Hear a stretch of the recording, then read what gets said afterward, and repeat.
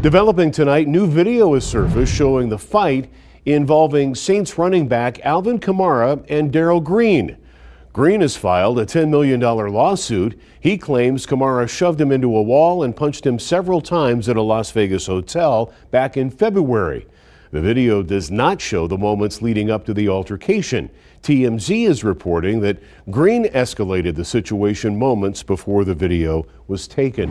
Hi everybody, I'm Reed Cowan from News 3 Las Vegas. We want to thank you for checking out our YouTube channel. Remember, you can always see more of our videos by clicking on the video links. And also don't forget to click that subscribe button so that you don't miss out on any of our YouTube updates. Thanks for watching.